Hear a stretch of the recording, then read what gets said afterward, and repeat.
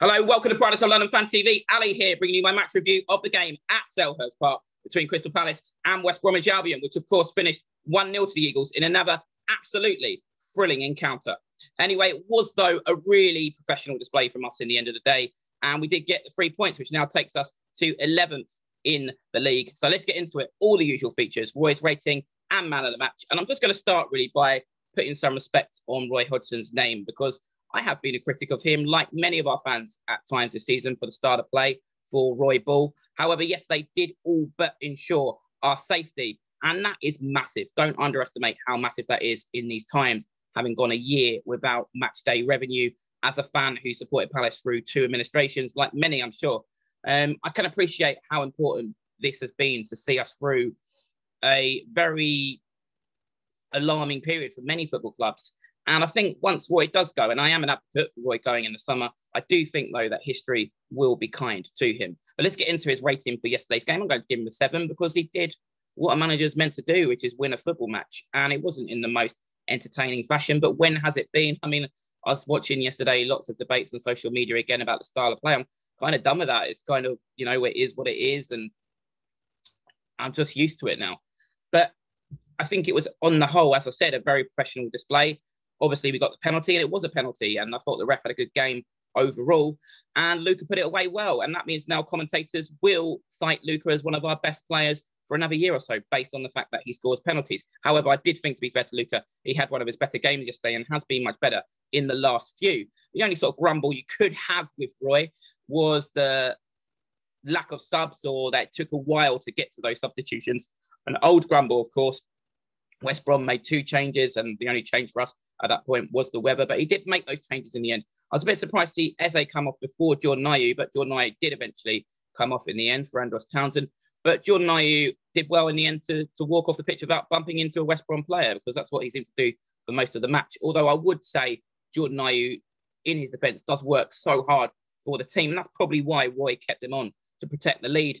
And to be fair to Roy, you can't really argue with it. We saw the game out. We ground it out. We got 3 points.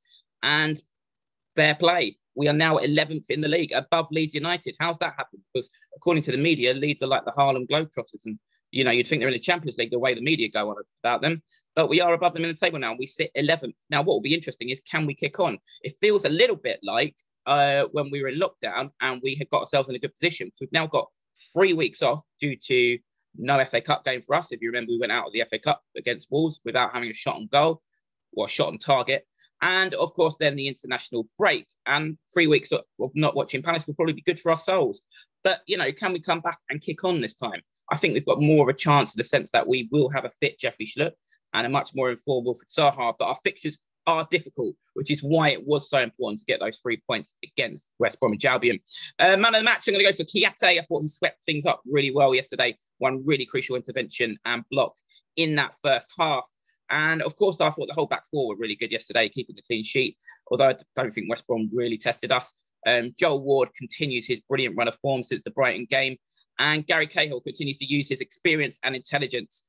And left back Patrick Van Holt, I thought, did okay and was part of the back four that kept a clean sheet. So credit to him as well. So man of the match for me was Kiate. Let me know your man of the match in the comments below. Always enjoy hearing your views. Just a couple of mentions to West Bromwich Albion players. Sam Johnston, a very good goalkeeper. We don't need him, obviously, because we've got Vincenzo Guaita and Butland, but I can see a Premier League team coming in for him if West Brom do go down, which looks likely now. And of course, it was interesting to see Conor Gallagher play, a player who we were allegedly in for before we decided on Batshuayi. And that, to me, that looks like a pivotal moment in our season now, because we've lacked a central midfielder who can get box to box with an eye for a pass. And I thought Gallagher was good yesterday. I just think he was let down by teammates around him, really. Didn't have much around him to feed. And I think we're linked again with him for the summer for a 9 million move. I would definitely think that would be quite a shrewd signing. So we'll keep an eye on that one in the summer. Anyway, as always, let me know your thoughts. It's going to be an interesting 3 weeks, isn't it? Could be an ideal time for a Roy Hodgson contract extension.